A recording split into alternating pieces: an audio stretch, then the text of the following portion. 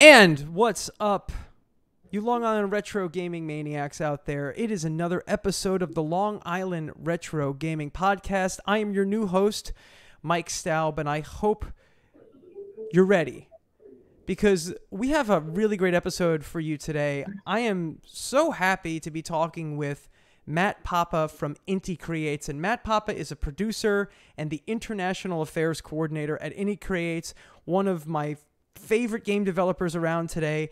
And if you're not in on the Inti Creates thing right now, get in on it because the stuff they put out is amazing. Everything from Blaster Master 0, 1, 2, and 3, Bloodstained Curse of the Moon, Bloodstained Curse of the Moon 2, and all the way back to the old Mega Man Zero games. I'm a big fan. Obviously, you can see, Matt, I've got a Marvel vs. Capcom cabinet behind me, so the Blue Bomber is very special to me and his friends. So I'm very experienced with the stuff that you guys done all the way back to like Mega Man 9 and 10. But thank you for being here. I really appreciate you doing this call from around the world because you're not in the States, you're in Japan, correct? That's right. It's my pleasure. First of all, Michael, it's my pleasure to be here. You guys at Long Island Retro are fantastic. I cannot wait to hopefully have the stars align one year and us to be able to actually like come out for that. That would be the bee's knees. Oh, we would love to have you. But I too am a fellow Mega Man enthusiast. That little blue dude has impacted my life in so many ways. It's not even funny. I very much appreciate your MVC cabinet behind you. And yeah, I mean, I honestly, man, I'm just like you. I was a fan of Inti Creates since Mega Man Zero came out. Like I remember being in high school, booting up Mega Man Zero on my GBA and like watching the title screen come up. I'm like, who or what is Inti Creates? But I like Mega Man, so here we go. I didn't really, and then, well, here we are. There you go. I mean, that's a dream come true, right? To be able to work with a company that works on properties that you love. I think that's what any of us could only wish for. Yeah, it's pretty bonkers, in all honesty. That's beautiful. It's a beautiful thing, man. So, first of all, before we start talking about the games, I hear that you have a rather interesting story of like how you got involved with Inti Creates. And would you mind give us a little insight, Sure. I'd be happy to. Yeah, it's one of those, like the stars aligned just right at the right times. Like I honestly sometimes like look back, I'm like, how in the heck did how I don't even know how this could have possibly come to be. Like you couldn't have scripted this if you tried, but I'll try not to get too long-winded with it, but so the first kind of link in the chain was meeting a guy you may know by the name of Keiji Inafune. I think we're aware. For those of you who don't know, he's not the creator of Mega Man, but he's kind of like the cool uncle of Mega Man, like the godfather of Mega Man type deal. Yeah, like he didn't create him, but I mean he took care of him for a really long time. And I came in contact with him at New York Comic Con back in 2010. I'm from New Jersey. I'm an East Coast boy too. Right around the corner. Exactly. So I had actually just come back from working in Japan as like an English teacher, and I found out he was going to be there. And as far as I knew, that was the first time since I've been a fan of Mega Man and was going to conventions. Since I've been going to conventions since like 2002. And that was the first time that I was aware of that he was ever on the East Coast since I knew who he was. So I pulled everything together to go to New York Comic Con. And I had one goal, and that was to meet him. I didn't care what else. That I wanted to meet the man. That's all I wanted to do. Keep in mind, of course, he was still at Capcom at the time. And so I'm there at New York Comic Con, and I'm just kind of wandering around the Capcom booth, playing a demo here and there and just kind of existing in that space, right? And I'm just walking around. He had like a signing later, so I knew I was going to get to at least shake the man's hand or just say hi and tell him thank you for all he's done and all that stuff. So I knew I was at least going to do that. But I'm walking around, and I'd say about maybe 30, 45 minutes before his signing, he's just out on the Capcom show floor, just kind of hanging out, just not talking to anybody, not doing anything, just sort of just taking it all in, I guess. So I'm just like, oh crap, okay. All right, well, summing up the courage, man. It's now or never, so I summoned up all the courage I had and went over and said hello to him in Japanese, and he was like, oh, his exact words like, oh, Nihongo shaberu n ya, which basically like in Osaka dialect, it's like, oh, wow, you speak Japanese, and I was like, yes, okay, we're in. All right, let's go. And we just, I just introduced myself and just, told him how much I love Mega Man and, and just, basically, I was just going to do like, the 60-second, thank you so much, and call it a day. But he started talking back to me, like asking me like, oh, like, how'd you learn Japanese? Like, what is like, and we just started having this conversation about like just Mega Man and like Japan and like my experience there. And I told him, because he's from the Osaka area too. So I told him how like, I was in Osaka and we were talking about all this stuff and it was amazing. And my goal was to get all 6 copies that I had, Rockman 1 through 6 for Famicom. I had them all complete in box. And there was the only time besides when I had to move, they ever left my house. Because I hoped, I feel you. I hoped that he would sign at least one of them. And I casually mentioned that I had my collection with me, but I kind of just like tossed that in there a little bit. And we're just chatting. And he's like, "Wow, what's this about a collection you said?" And then I pull out Rockman 6, and he's like, "Okay." You can tell he's just like, yeah. All right, I see what you're doing here. And then I was like, I put that away and I was like, 5. He's like, okay, yep, okay. I see what we're doing here. I see this game. All right, let's go. I'm in. And by the time he got down to like Rockman 2, which Mega Man 2 is my favorite game of all time. So good.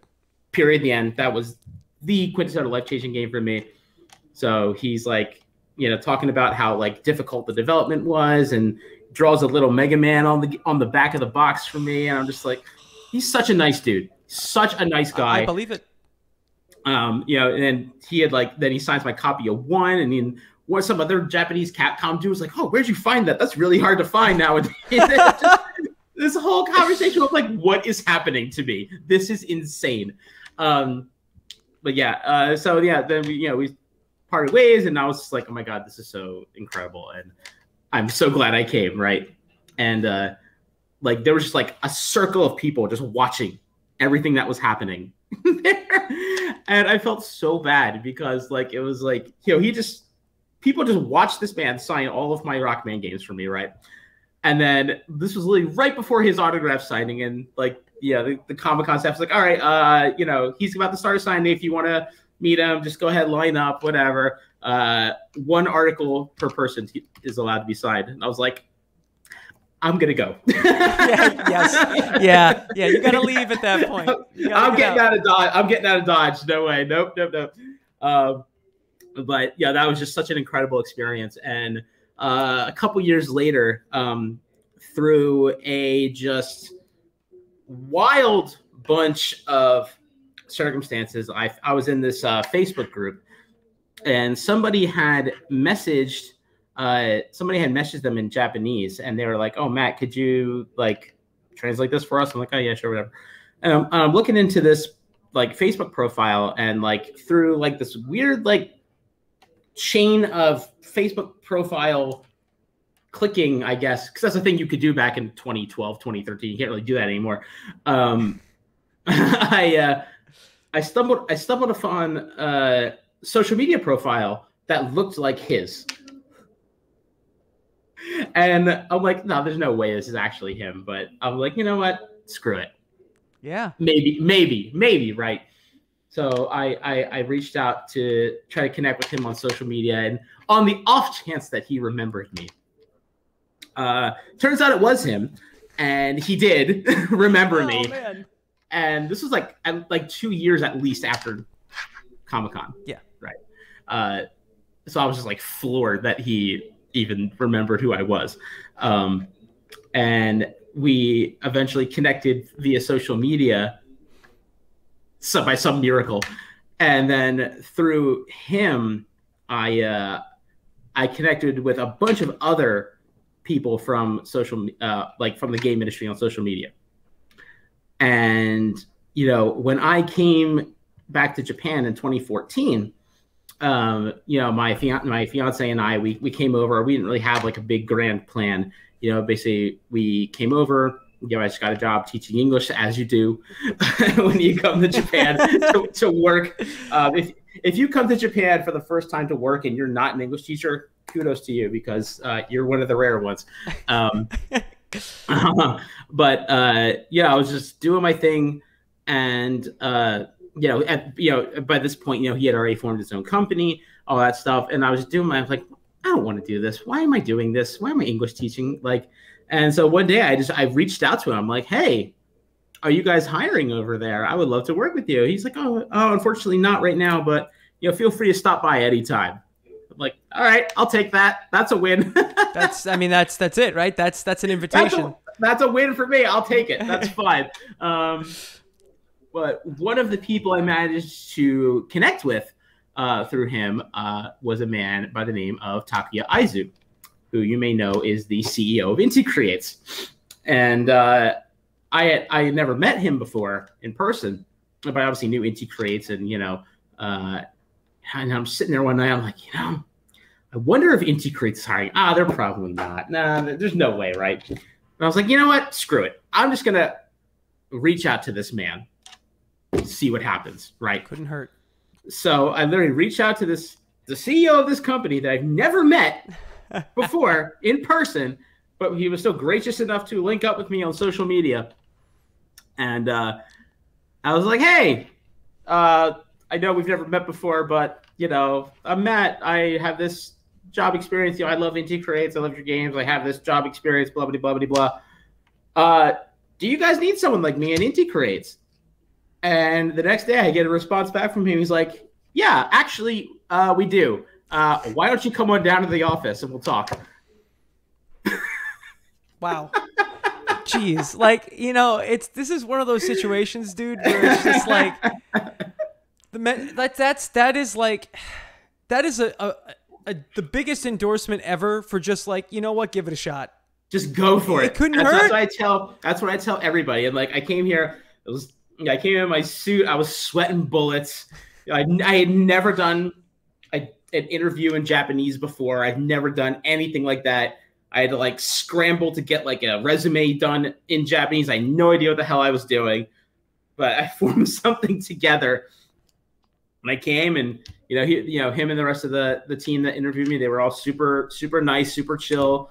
Allowed me to stumble with my words and, didn't give me a hard time for, not speaking perfect Japanese, and, so I did that. And a couple of days later, I got an email that extended me an offer for a job. And there you go. That was that. And I've been here that was September of 2014, a month after Azure Striker Gunvolt came out. And, I've been here ever since. Wow. So, that's insane. It's insane. Yeah. That's an amazing story, though. That's an amazing story. So everyone out there, if you take a shot, it can't hurt, right? People especially when we do events and stuff, people come up to me and ask hey, how'd you get into the game industry? What did you do? Because the reality is the game industry is growing all the time. Yeah. It is a surging industry. There's always new opportunities popping up, and people seem to have this idea unless you're this exceptional programmer or this jaw-droppingly talented artist or something like that, you don't really have a path. And that's not true at all, because there are so many different jobs required at a game company. Even Inti Creates, we're not a gigantic company. There's maybe 90 to 100 of us between all of our offices that we have. So we're not we're not tiny, but we're not huge either. But there's so many different roles to be filled in a game company that aren't just programming or, game design or art related. There are so many, anywhere from, stuff that I do, localization, marketing, legal, all kinds of stuff that you can do to find, testing. Yeah. Being a tester is the best way to get your foot in the industry. So I always tell people just go for it. And I actually had a couple job interviews before I left for Japan at other game companies. And how I got those was literally going up to people at conventions who worked at companies I liked. And I was just talk to them and get to know these people hey, how'd you get your job? How did you? And people are always happy to share their experiences. Always. Absolutely. Always. Absolutely. So like I always tell people, like, if you want to work in the game industry and you want to be a part of that, go to any game show, and just talk to people. Mm-hmm. Introduce yourself, hand a business card, whatever, and figure out how they did it. Yeah. Find somebody who's doing exactly what you want to do and figure out how they did it. Yeah. And like just me doing that. So like when I applied to, this company or that company, like, oh, hey, after speaking with person here in this fancy position at New York Comic-Con, let's say, I decided that I might be a good fit for the job. And then they'll go like, hey, so-and-so, do you know this guy? I'm like, oh yeah, Matt. Oh, he was cool. Yeah. Yeah. That's it's like, it's networking in a nutshell, just I'm telling talking you, to that people. is one of the most important things you do. So anybody listening, if you are hoping to do something like what I'm doing, there you go. There's your homework. You heard it here. You heard it here, folks. Once shows really start, getting back in the swing of things. Of course. I'm actually very excited. I'm very excited for shows to start coming back. Stuff is starting to come back here in the States a little bit, so it's nice to see that. And it's hopefully shows will be coming back soon, and we'll be able to go to these things like nothing like it. Dude, I can't wait. Like, I don't miss the travel, but I miss the shows. No, I totally get it. I totally get it. There's like that hole, right? That gaping hole of like, oh, absolutely, we're missing something here. Yeah, no question about it. Especially when you're just so used to it. Like I said, I've been going to conventions since 2002. Exactly. When I was 16, 17. Like this is the longest in my adult life I've gone without going to a convention. Yeah, me too. It's weird. I feel really weird about it, especially because we're on Long Island. We're very close to New York City, so New York Comic-Con is kind of like the thing you do in October. But we have our expo, and then I'll go down to like MagFest and stuff like that, or PAX, or oh my god, yes, you name it. Yes. I'm fingers crossed. One of the shows that we were doing every year for the past couple years until the new times was Anime NYC. Yeah. So I'm really, and that's in November. So fingers crossed. Well, I'm really hoping that we can get all vaxxed up and safe to travel by then. So fingers crossed we can make this a reality in the next couple of months. Yeah, let us know if you're in town. That'd be great. Oh, definitely. I can't wait to go back to New York, man. I miss it. Yeah, New York it's home to us, but I totally get how you can miss it. You miss it even when you're kind of close and you can't go. It's weird. Yeah, but it has its own unique charm. It really does. It certainly does. But that's the pizza and bagels help a lot. Oh, to be fair, absolutely, absolutely. It's the pizza, bagels, egg sandwiches. It's like you can't do it anywhere. It's not the same anywhere else. I miss it so bad, man. I miss it so bad. All right, so that's a great story. Obviously, Inti Creates does a lot of amazing stuff. You've worked with some really great properties over in the past, a lot of great original stuff. You got your Mega Man games, your Mega Man Zero games. I love the Bloodstain stuff you guys did with Bloodstain Curse of the Moon 1 and 2. Absolutely. And Blaster Master, bringing it back. Bring it back, Blaster Master, dude. I have a funny story about Blaster Master too, if you want to hear another story. Yeah, actually, I was going to ask, of all the series to resurrect, to just be you know what? Let's bring back Blaster Master. I love it. No, it's great. Blaster Master has such an interesting history because it was I'll share two little stories with you. Go for it. Because Blaster Master, the original NES game, was such a cult hit in the US. Mm-hmm. The Japanese version, Cho Wakusei Senki Meta Fight, completely flopped in Japan. Sold terribly. It had it was the exact same game. The gameplay was exactly the same. Just a different. The only real difference between Meta Fight, the Japanese version, and Blaster Master was the opening cutscenes. Really, the story. No boy and his frog. That's sad.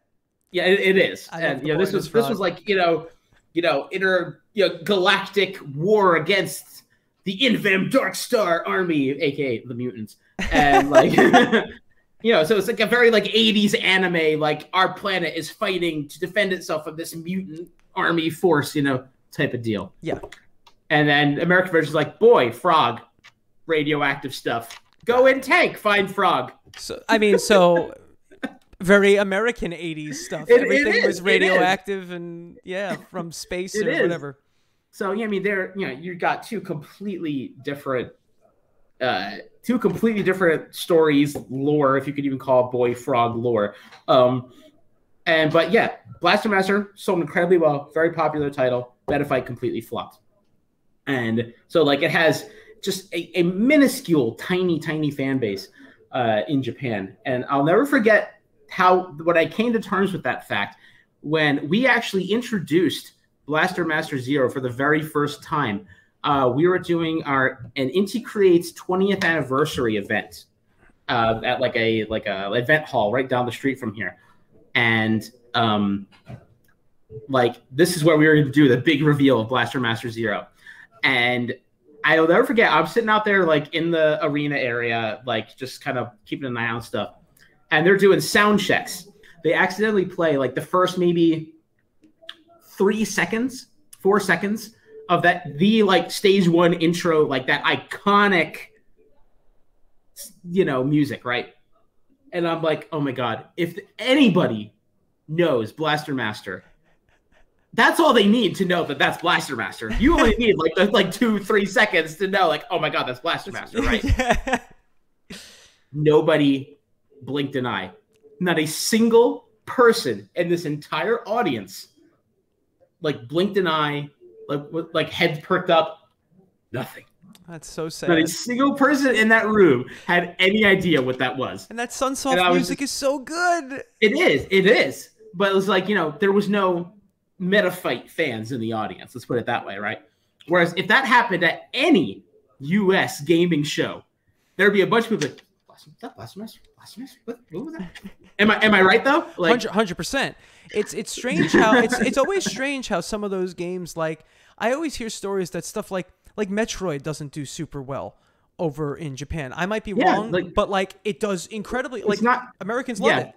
Yeah, Metroid is not historically super popular here. It's not like nothing, but it's like it's just not the same. I've actually heard that about Castlevania as well. That Castlevania is more popular in the States, but I could be wrong. Definitely. 100% definitely. Yeah. So it's upsetting because Blaster Master is so good, and it's such a unique NES game. And what you guys have done with it with the Zero games, you just you took everything and you just kind of improved upon it in every way, which is really just beautiful. Whether it's the tank stuff, the stuff on foot, the top down, it's like, it's so good. But like, so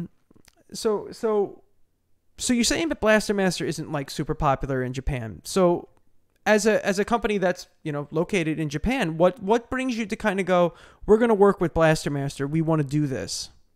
Well, I think it's a couple of things because, like, nowadays, and it's been this way for a while now, like, especially here in Japan, like the Japanese console game market is slowly but surely shrinking, and that void is being filled by mobile games. Yeah. So it's kind of like it's been that way for even since we started self-publishing our stuff in 2014. It's been the case. Yeah. And it's only has continued to be so. So even though Inti Creates is a Japanese company, like thankfully the powers that be here had the foresight to realize like, okay, like we can't just because as you may know, like Inti Creates, besides like having their name on a bunch of Mega Man games, nobody really knew anything about them besides that. Because until Azure Striker Gunvolt released in 2014, Inti Creates was solely basically like a dev for hire studio. Companies would contract Inti Creates to make their games. Inti Creates would make them. They say, okay, company, here's the game. Company says, okay, there's the money. Thank you very much. And that's it, right? It's pretty standard fare. Yeah. But in 2014, when we self-published, Gunvolt was the first game we, self-developed and self-published. So it's kind of like a new era for Inti Creates, because when company, let's say we made a bunch of games for like Bandai Namco. So let's say Bandai Namco is like, all right, Inti Creates, we're going to give you X amount of money to develop this game. And you say, okay, that sounds good. Let's do it. But that's exactly what you're getting. No more, no less. Right. But when you self-publish your own game, it's a lot more risk reward. Of course. Right. Because if the game tanks, well then it's going to hurt really bad. But if the game does well, that's all yours. Right. So, and knowing that even in 2014, like we as a Japanese company just could not put all of our eggs in the Japanese market basket. It's just not enough to compete anymore. Yeah, no, it's not. Even to this day, you know, depending on the percentages vary by depending on the series, but you know, North America is far and away our biggest like has like our like if you look at the percent, like, you know, if you break down the sales of a game, and like the North America region is by far the biggest percentile. Makes sense. You know, games like Gunvolt, you know, more of our anime style stuff, tend to have a bigger slice in Japan. You know, North America is still the biggest, don't get me wrong, but like, you know, the numbers are a bit more less in North America. But then for stuff like Blaster Master Zero or like Curse of the Moon, it's way more. Yeah.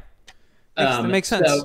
So like, you know, you kind of have to have a world, and with the way digital distribution is, you kind of have to have a worldwide strategy. Yeah.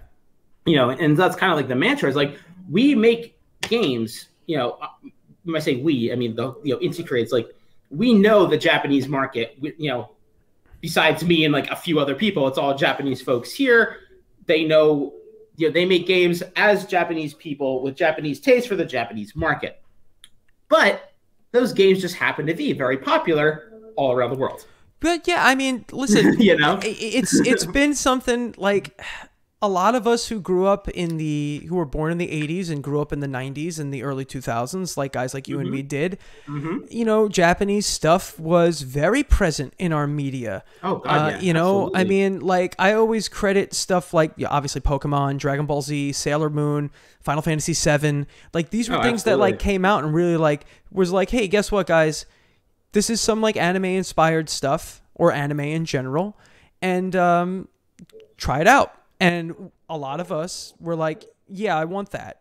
I want that. I was hooked, man. I was totally hooked. Yeah, and even as like kids, like we were, you know, playing all these Japanese games. We didn't even know it as kids. You know, when you're 5 years old playing, you know, Mega Man or Super Mario Brothers or something like that, you don't know that this is like, you know, Japanese creators. Like, you don't know that stuff, right? Like, definitely, you know. definitely not. And these things really, really hit home. I remember being at MagFest, and one of the composers from Mega Man 3, and I'm drawing a blank on that would be Harumi Fujita. Yeah, Fujita. Yeah, she was there, and she was lovely. Just a wonderful conversation. She was delightful. I was there too. oh, you were? Well, fantastic. I was playing when they were doing the Mega Manathon at MagFest, and she was on stage for Mega Man 3. Cool. I was the one who was playing Mega Man 3. Oh, wow. That's so cool. I didn't even realize. That's so awesome. Yep. I love that. That was me. That's so cool. Yeah, she was super sweet. She was wonderful. Yeah, so I remember her talking at her panel, and she was like, you know, I never knew that Mega Man, or, you know, Rockman, was so big over in the States. Like, they had no idea. No. So only that was like universal. That wasn't just like her or Capcom. That was universally so. They had no idea how their stuff was doing, like in the West, in like North America or Europe. They had no idea. Which was to me is like that. I feel so bad for the creators. It's like, no, we love your stuff. Like, we listen to your music all the time, or we play these games all the time. Like, there's a giant fan base of Westerners and of Americans that love the classic Japanese style and the classic Japanese approach to video games. Like, even today, I read a report that said that Sega put out a report about Persona 5 doing very, very well. Obviously, super anime influenced. And Absolutely. they said in their report, they're like, the Western world, the United States, was a big portion of this. So we know that there's a fan base here, and stuff like Blaster Master, and, you know, coming over and being such a big deal in the States. That's really great to see that, and I believe it 100%. And I don't think your Blaster Master Zero games shy away from the look at all. I think they're very and the graphics are you know, they're as close to actual native 8-bit as possible. You guys do some tricks there to make it look like this amazing stuff. It's like modern 8-bit. Yeah, you know, it's like you guys are giving us like, it's almost like, oh, this is what I felt they looked like when I was a kid. You know, it's like that kind of dreamscape. That's exactly it. Like, that's kind of the thing, right? It's like, you know, could Blaster Master Zero run on an NES? No way. Not even close. Not an Ice Cube's chance in hell that game is running on an NES. But at the same time, like you know, as a kid, you have those like rose-colored glasses, and like you imagine these 8-bit worlds to be something much more vibrant and colorful and expressive than they actually are on the TV, right? Yeah. And we have, with like in these modern retro games, that's kind of like what we do, right? It's like we make the games look like you felt they looked when you were a kid. Yeah.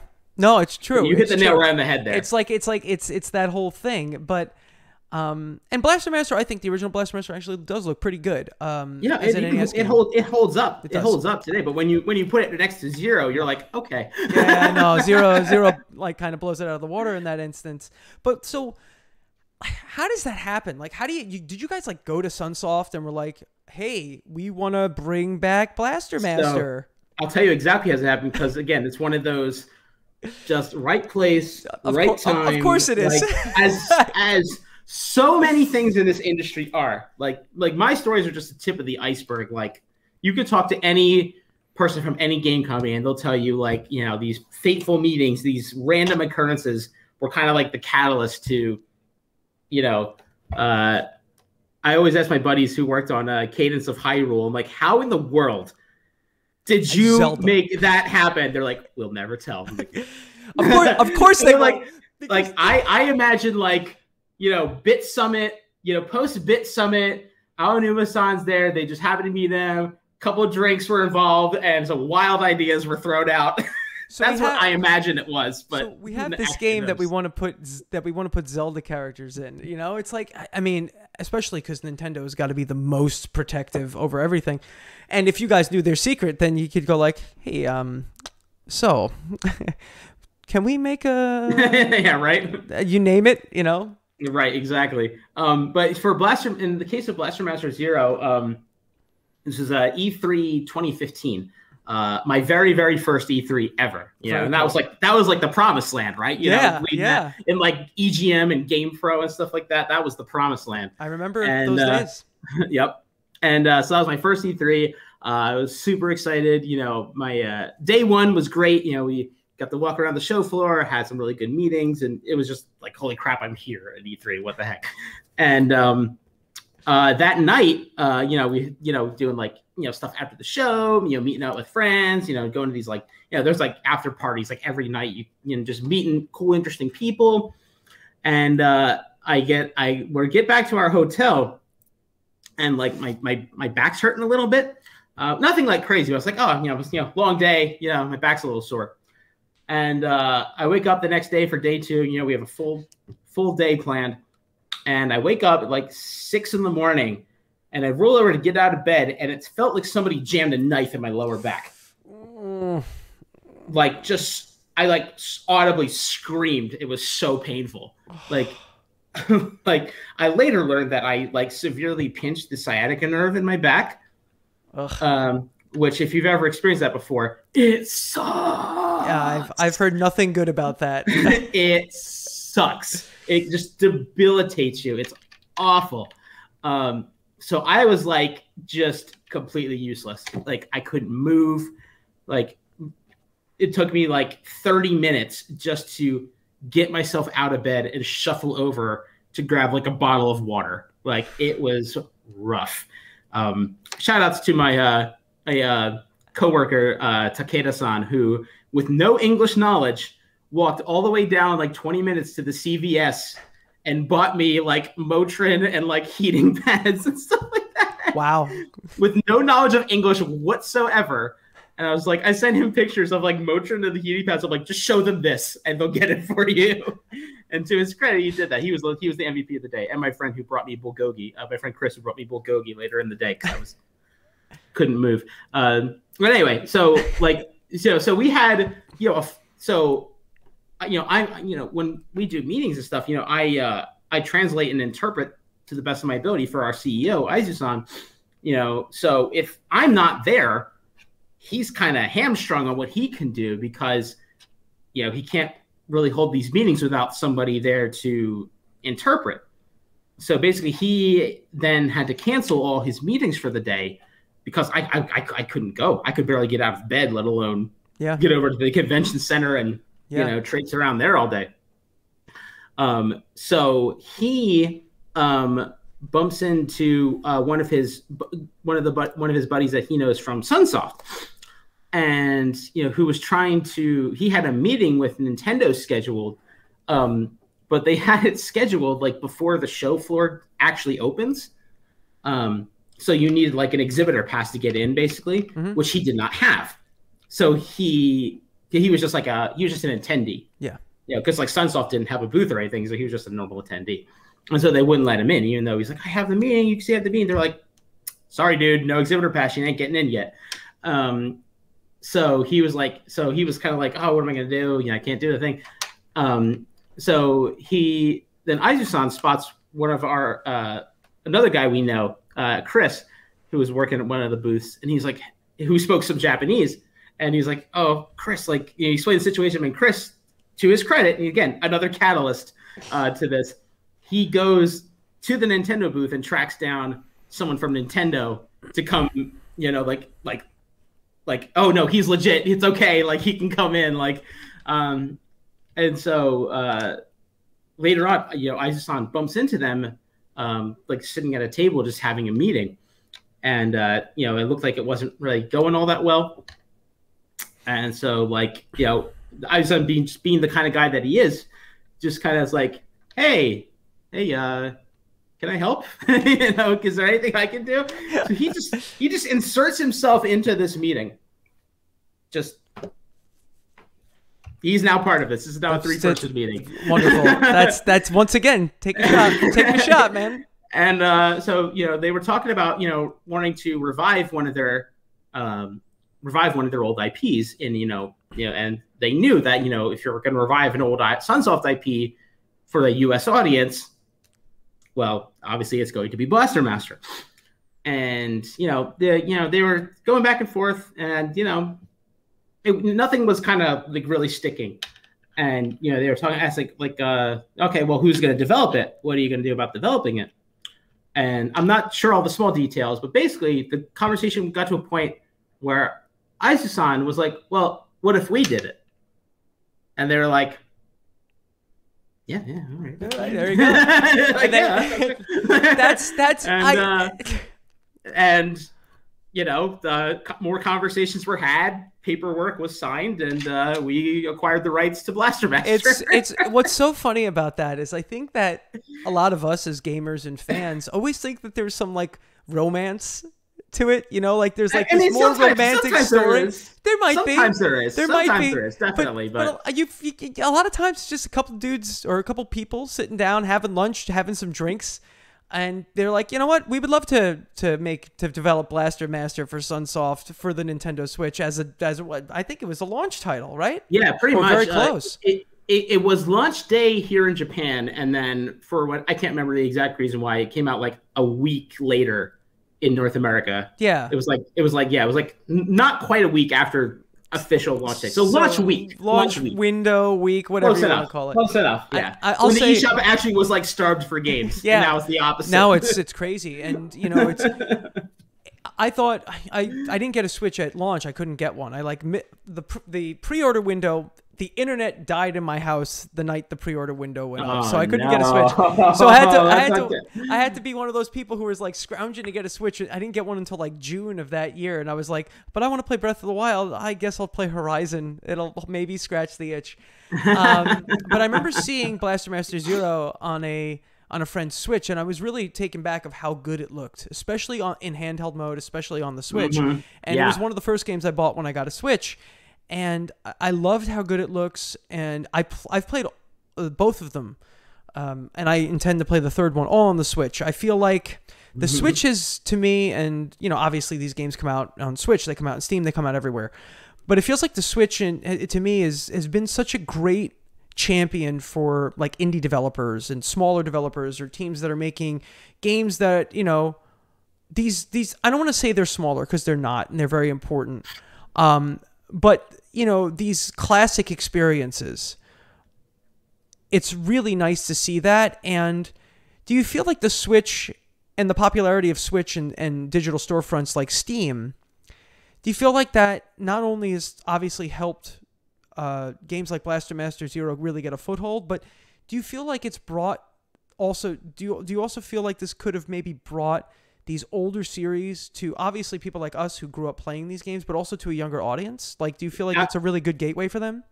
Absolutely. Like the Switch did something really special, when they combined their, handheld and, home console into one.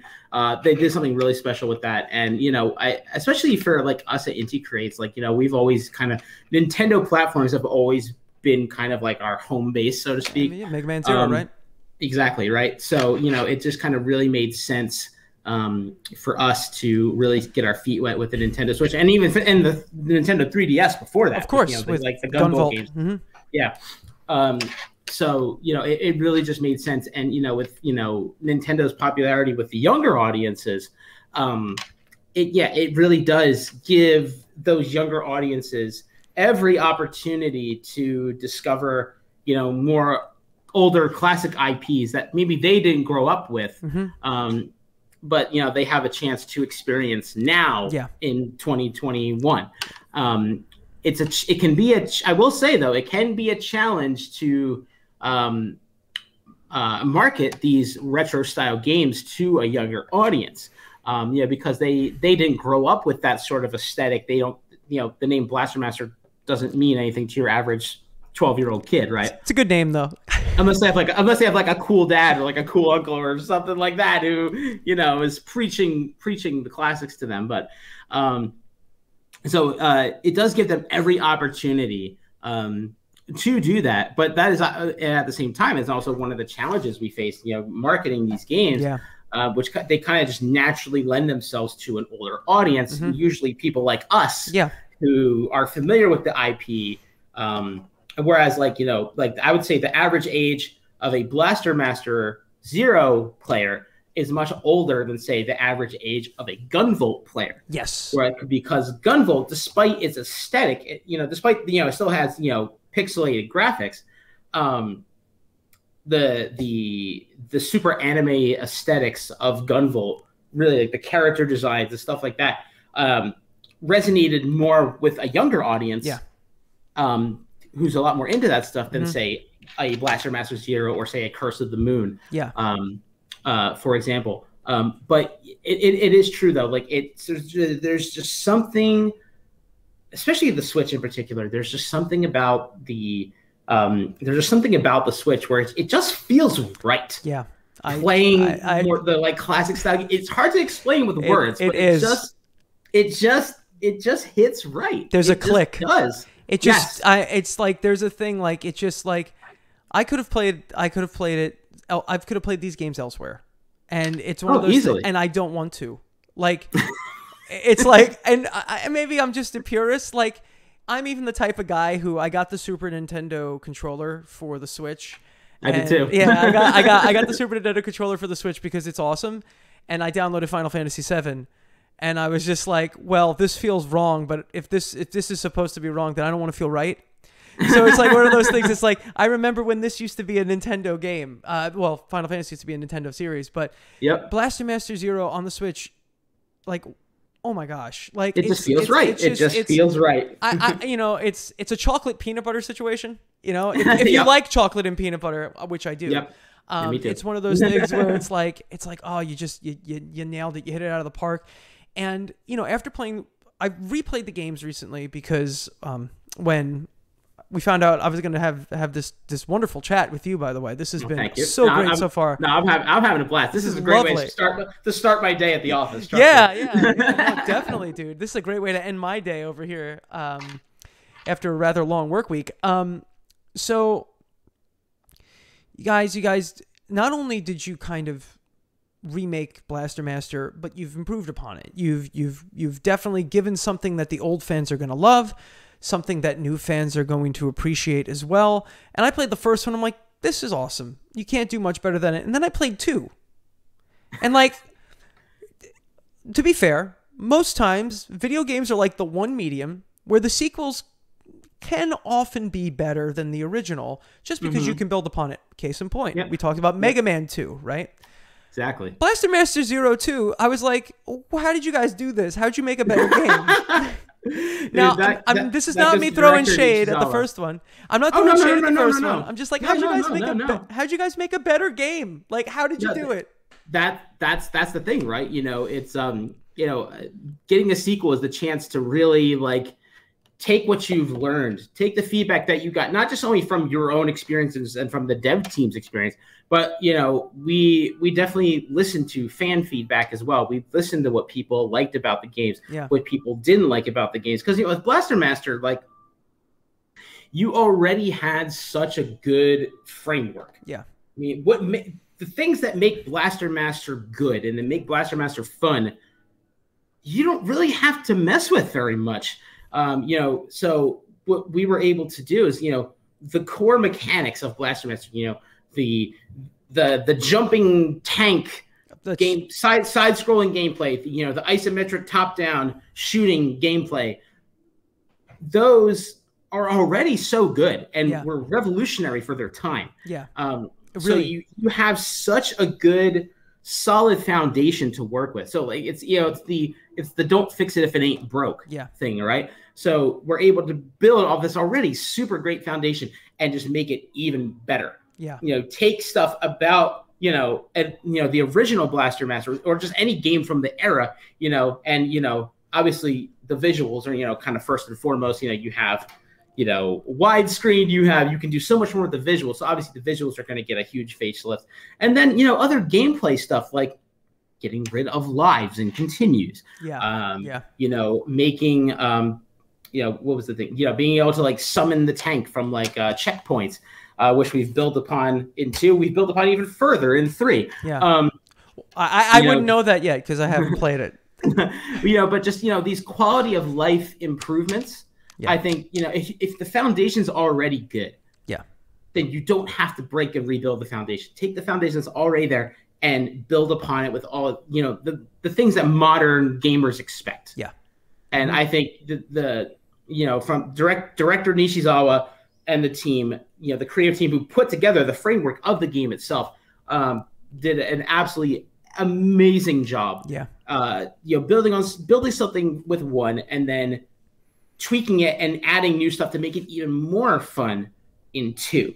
Like I say, like the Gaia system in 2 is one of the biggest, changes / upgrades. Like that it completely revolutionizes the way you play Blaster Master 02 compared to 1. But it's even more fun. Yes. Yeah. It's like it's so good. It's such a blast to play, and pardon the pun on the name, but it's a game. It's just and at the core, Blaster Masters, it's really just about that, right? It's just about driving around or walking around and blasting stuff. And it's mutant blasting action. I use that tagline in every single game. Something mutant blasting action. And I love how I just love the vibe. I love the vibe. The character models look so good. The anime kind of cutscene looking stuff. Yeah, the aesthetic, the aesthetic is so good. It fits. It really does. And that's another thing about 2 is that we were able to introduce so many more characters. Yeah. And because with 1, it's not just the gameplay. What I love what the team did was you take these two lores, right, of Metafight and Blaster Master that have nothing to do with each other whatsoever. And then you have stuff like the Worlds of Power novel, that novelization of Blaster Master, which introduces whole other, that's where Eve comes from. Yeah. Eve, who's a pinnacle character in the Blaster Master Zero series, was birthed from a Scholastic book from 1990. Hey, I love it. Which funny story, I actually picked that up recently. I never owned that as a kid. I found it on Amazon for like $12, and I had it shipped to Japan. I literally, I was getting my car worked on last month when it got delivered. I literally just sat there while my car was getting worked on, and I read the entire thing cover to cover. It's talking about, Jason's this little, he's like a 10-year-old kid or something like that. And they describe Eve as a perfect stereotype of a red-haired American teenager. Well, I mean, but it's just the fact that you take all this stuff that have nothing to do with each other and are just completely different, and somehow just put it all together in this, that's why it's called Zero, because it's taking all of this stuff and starting over from the beginning. Of course. And then 2, you take all of that crazy pieces of lore that we've, cobbled together and then just build directly on that. That's why 2 is so fun, because it was a direct sequel to all of that we already established, and it added the new cast of characters that was added in 2. I think is one of the best things about it. Amazing. Everything from that type of stuff. The boss fights are bigger. There seems like just so much more to do. It builds upon that game and the framework just so well, and it has me super excited for 3, because it's clear that Inti Creates and the team there and everyone that works over there just really knows how to make this game work. They know what they're doing, and I'm excited to see, you got kind of that like dimensional stuff going on with Blaster Master 03, what I've seen from like the trailers and stuff, because you're in space and now you got to break through into like, I don't know if it's necessarily like a multiverse, but it's like you're breaking into like the alternate dimensions of things, which is like very much of the now in the best ways possible. And I love when games do stuff like that. And as Blaster Master 03 is getting pretty close to release. Yeah, like less than 4 weeks now. Yeah, at the time of this recording. Yes, I hope to get this up very, very, very quickly so that folks online can have enough time to really listen to all these great things that you have to say about the game and about the series in general. Like, there's clearly a lot of passion here, which I really appreciate. And honestly, that's the thing with this team. Like one of the things that, like, especially like the directors of all the different games really sort of pride themselves on, like, they want to be the biggest fans of that work. So you will be hard pressed to find a bigger Blaster Master / Meta Fight fan than director Nishizawa. But that's what you you'd want. Be hard pressed to find. Exactly. That's what you want. That's it, right? That's what you want. You'd be hard pressed to find a bigger fan of these works than the director himself. And it all kind of stems from that, If you don't want to play the game, then why work on it? You know what I mean? Like, honestly, that's kind of our mantra, right? Like, we don't ask anybody to create a game they don't want to make or play themselves. Make the games you want to play. That's exactly. I mean, it sounds simple, but it's way more important than I can ever even express. Absolutely. And I think that sometimes it might get lost in the translation and just while you're working and stuff. And so we got to talk a little bit about Blaster Master 03, because that's the big one coming out. It looks so good. I've watched the trailer a bunch of times. I watched the gameplay trailers. I'm like ready. I'm ready for this to come out. I'm going to get it on Switch because, just having that on the go is just the perfect way for me to play it. So what excites you most about Blaster Master 03? So I think what's really cool about Blaster Master 03, because, like I said, especially when it comes to the lore, people who are really invested in the lore that we've created for this series, I think are going to walk away super, super satisfied, because, the gameplay, it continues to evolve. Yeah. The gameplay continues, especially, I would say, I'll take it from a gameplay standpoint and from a lore standpoint. I think what people are going to be really excited about, and some people may have even got a chance to try this out because we had a demo out on Steam about like a week or so ago. I didn't know that. Yeah, so some people, well, maybe you'll get another chance. Who knows? I don't know. Don't listen to me. I don't know what I'm talking about. But one of the new core mechanics that we did, because in the original game, both on NES and then 0, 1, and 2, the way the top-down segments work, with like the gun levels, right? As you increase your gun level, you got access to a new weapon. Yeah. And then as you got hit, you would lose your gun levels and kind of lose access to those. So you were always kind of encouraged to not take damage and keep that gun level up so you could use the, at least in Blaster Master 01, just the uber, as I call it, the Rainbow Death Helix, the wave gun. That's a good way to call it. And it is. I mean, it rewards you for not taking damage, and that reward is to obliterate everything that you see. But what we did for 3 was we completely reworked the gun level system, and now instead of having as you level up, you get access to new guns. From start to finish, you have constant access to 5 different guns. All right. Some of which are new, some of which kind of are like amalgamations and callbacks to older guns from the first 2 games. I like it. And so you have access to them at all times. And so as you raise your gun level, what happens is those different guns sort of power up in their own way. So like, let's say one of them is it's called high diffusion. It's like the shotgun blast from the diffusion blast from gun. So as you level that up, let's say the stuff like the rate of fire will increase, the spread will increase, the number of bullets that comes out that will increase. You have another one called a reflex striker, which takes like the striker gun from one and it has like a lock-on mechanism. So like it kind of shoots out like a lock-on blast, and you lock on a couple different enemies, and you hold the button to zap them basically. But as that gets powered up, the attack power goes up, the number of things you can target goes up, stuff like that, right? Cool. So those existing guns, so what you're able to do is you are constantly able to sort of choose the right gun for the right situation, right? I like that. And you will always have access to it. You're not going to be able to just, Rainbow Death Helix your way through everything this time around, because certain guns will work better in certain situations. So you are very much encouraged to experiment with the different guns and keep your gun levels up, not so you don't lose access to them, but so you can have the most powerful versions of them. I like that. That's really cool. Yeah, so I definitely think people will enjoy that very much.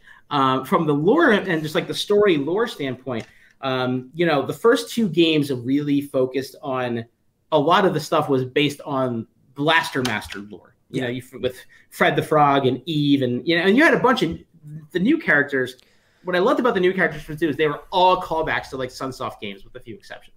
Like Gombe and Tai are callbacks to like Iki, and like stuff like Kana is like and that whole thing is like a callback to like Trip World, stuff like that. Now in Blaster Master 03, and we show this very much in like the trailers and stuff. It all is coming back to the planet Sophia, which is where the events of Metafight take place. And then so you're running into Kane and Jennifer Gardner, who are the protagonists from Metafight.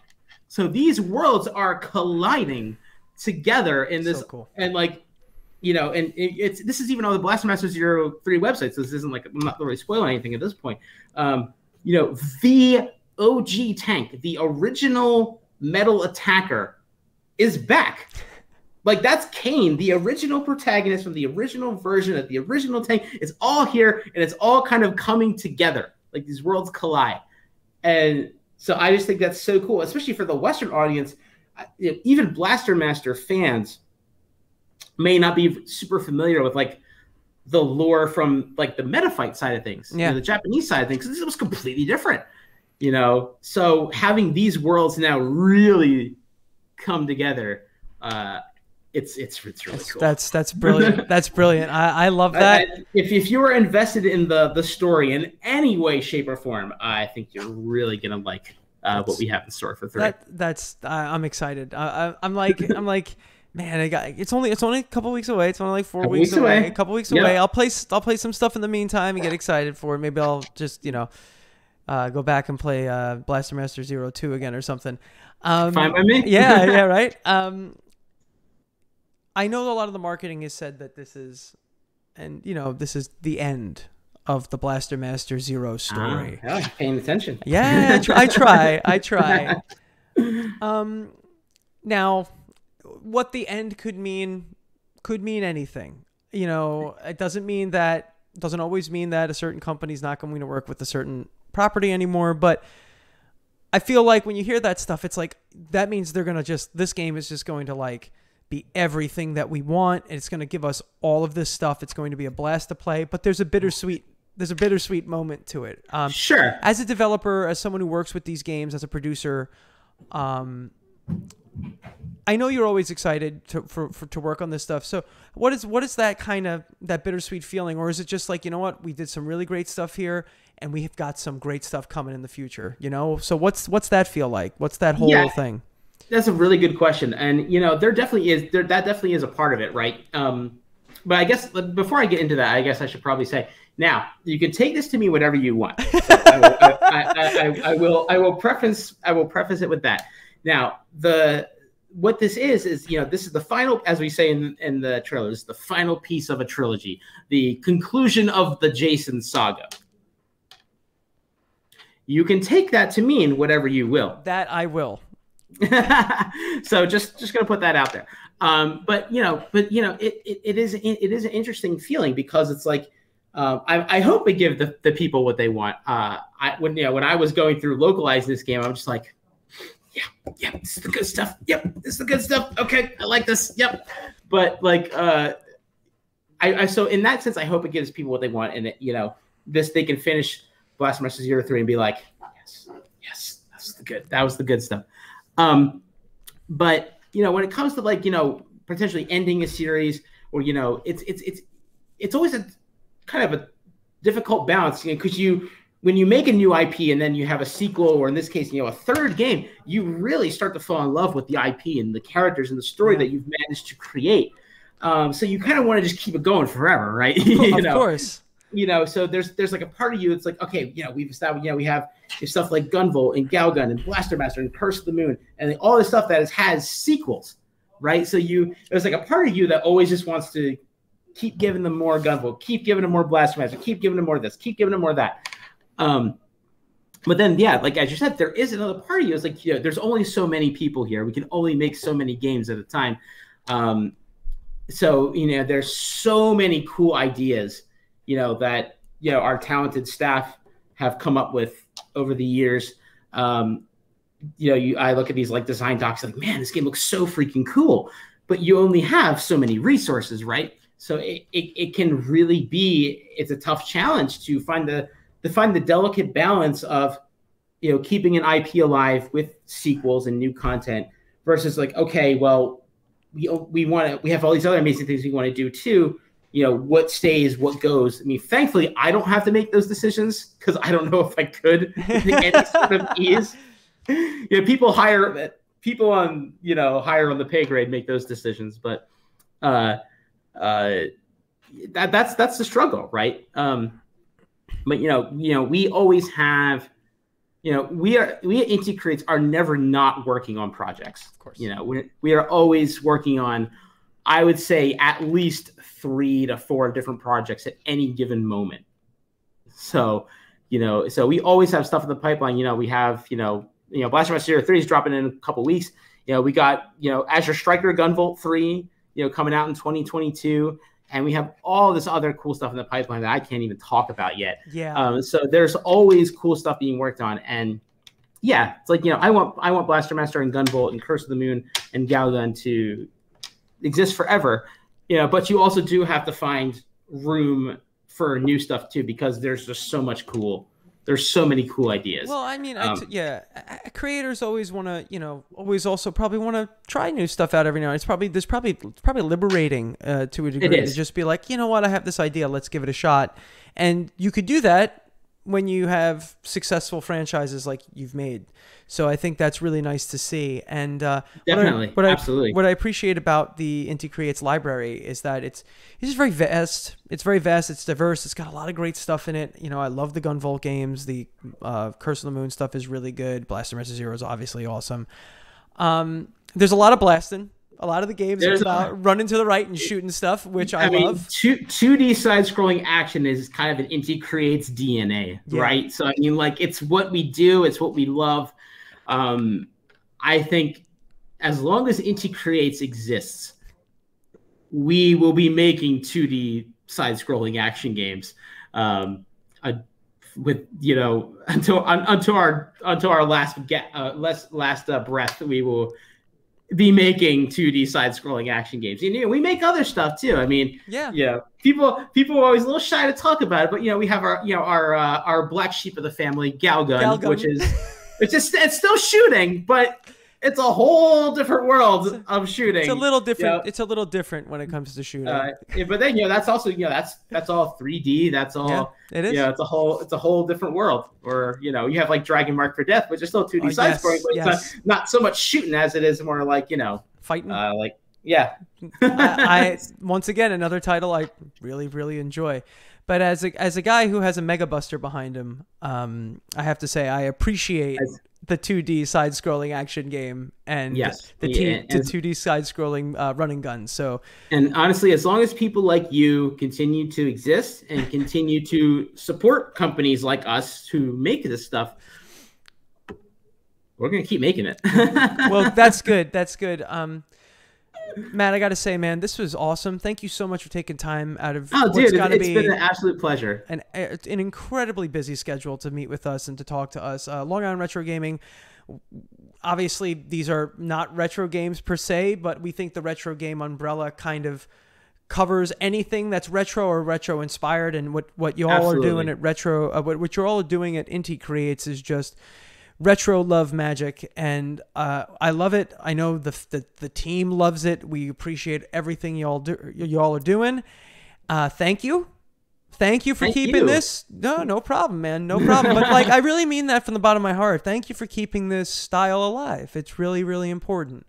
And it's honestly an honor and a pleasure to be able to work on these games and kind of be in this position where I can talk to folks like you about these games. Like it truly is an honor to be doing what I'm doing, and I am happy to kind of carry the banner, for these retro style games, because the retro games that we had as a kid, they'll always be there. They'll always be there when we want them.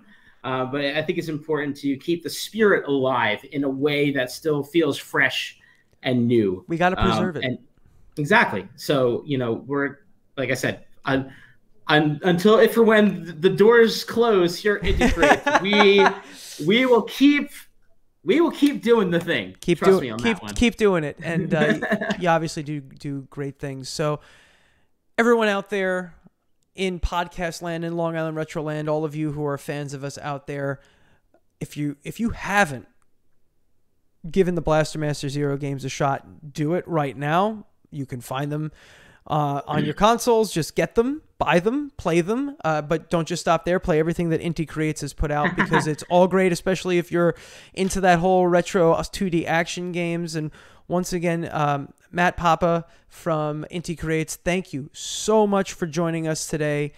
This was a pleasure, and just keep in touch with us, man. We'd love to talk to you again. I'd be happy to do so. Like I said, once things become normal again, and like I said, hopefully the stars can align, and we can come out to Long Island Retro. That would be an absolute delight. So thank you all once again for listening. We had Matt Papa here today from Inti Creates, and Blaster Master 03 releases on July 29th. That's right. July 29th. So, you could get it and play it and enjoy it. And please, we're going to obviously play it here at Long Island Retro, probably do some streams of it once it comes out. And I'll fanboy if I'm doing the stream myself. And so just go out there and play these games. Any last words here, Matt?